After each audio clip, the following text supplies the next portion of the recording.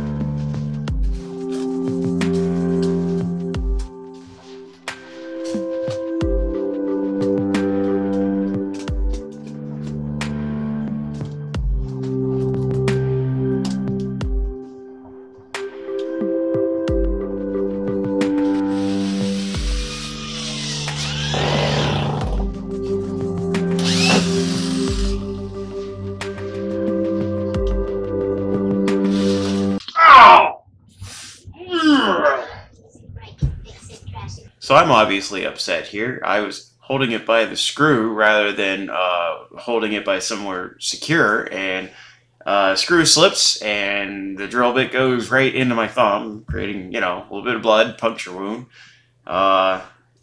Key takeaway from this is don't act like a dummy when you're doing your stuff. Always think about what could go wrong and then just don't do that.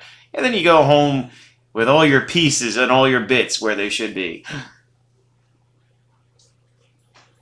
Nothing serious, but it could have been. And that's the problem I have with it.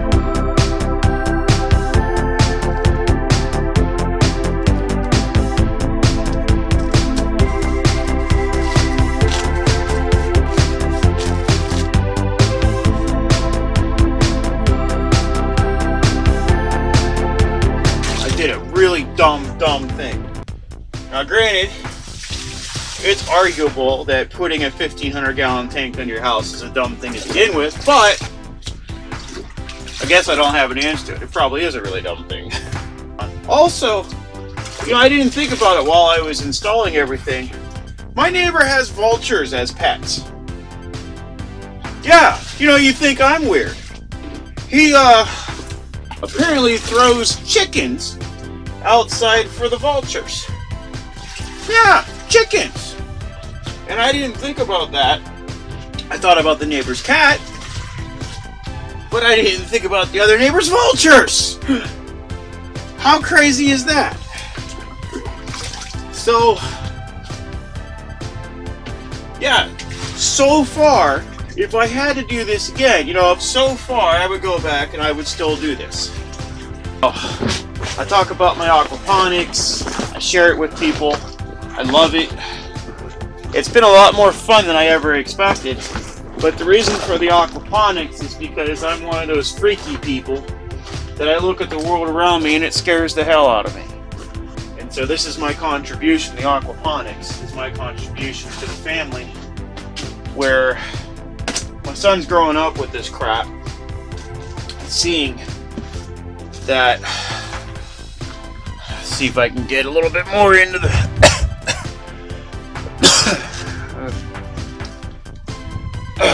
there we go. So my son's growing up with this crap, you know, watching me do all this stuff, and I'm hoping that he can take some of it to heart and understand it, because, you know, I grew up with this from my father. I mean, he wasn't this crazy, at least I don't remember him being this crazy, but my dad was smart, is smart, he's still around, he's very smart today. I owe everything that I have to him, and I try to remind him of that every chance I get. But you know, I want my son to grow up seeing projects like this and seeing that there are no limits to anything that you want to accomplish. This is for anybody really, but my son especially, and so, you know, he'll be able to survive. There's a textured side to it where there's fiberglass nylon reinforcement here. You hear my nail on it. And so the textured side, the silicone bonded to. However, the blue side up here, the thin stuff, I'm sorry, the smooth stuff, for the most part, the silicone didn't bond to. You know, I'm under a house, there's not a lot of free air, so maybe it was that I didn't give it enough time. Maybe I didn't clean it enough. It doesn't really matter at this point. The problem is that with this bonding, this is what I'm doing for the next probably 8 hours.